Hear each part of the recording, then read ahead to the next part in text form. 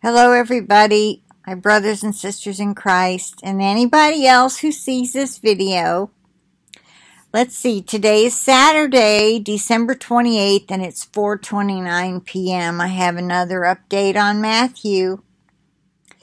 She put the picture, she changed the pictures. First is the one of him sleeping, and she put from this to this. And the next one, on his way home, he's inside the car reading a book and smiling. He's so cute. And then he gets home and it says, little brother, so excited. And then his little brother is like two or three. He's pretty little yet. And I said, God is so good. Prayers heard and answered. And I told you yesterday in a comment that his fever had broke. Well, she said, it was like within 24 hours that they took us to bat.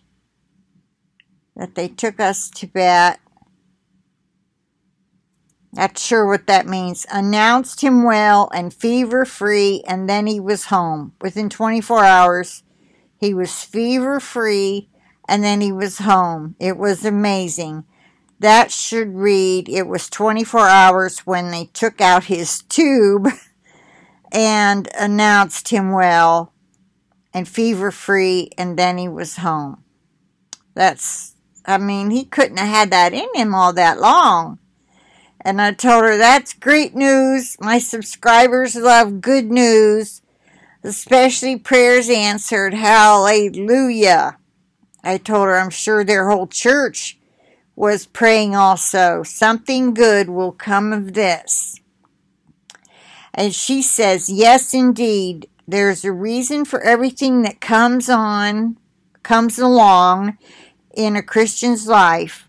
Matthew has always asked me to tell and retell the stories how God changed my life and saved my life as a little girl. There were several times when God literally saved me from death. I believe Matthew has his own story to tell and to share it with others concerning how God can take care of you no matter how sick you are. He was at the point of death. I believe Matthew has his own story to tell and to share it with others concerning, I think I read that. Please tell all the brothers and sisters out there that we have not met yet that prayed for my grandson. And one day we will meet them face to face on heaven's shore. So that was for all you brothers and sisters that prayed for him. They will meet you one day on heaven's shore. Yes, we will. And I hope it's soon. But I'm just thrilled with this because I know how special that little boy is. The devil wanted to take him out. He couldn't do it. No, he couldn't. This is a victory. Oh, there's victory in Jesus, my Savior forever.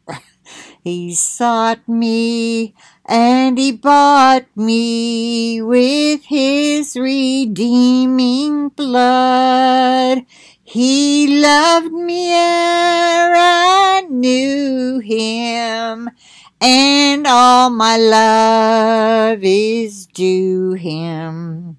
He plunged me to victory beneath the cleansing flood. Or blood. I always forget that last part. Anyway, I hope that doesn't get me a copyright strike. That's a very old hymn. we used to sing at the church where I was baptized, and that's been many, many, many, many years ago, probably written in the 1800s, but I claim fair use for it because it's appropriate in this situation. Why write these songs if we're not to share them? That there is victory in Jesus. I'm sure the person who wrote that song would want it sung anytime that someone felt like singing it. Anyway, I'll say goodbye for now. I will talk to you again soon.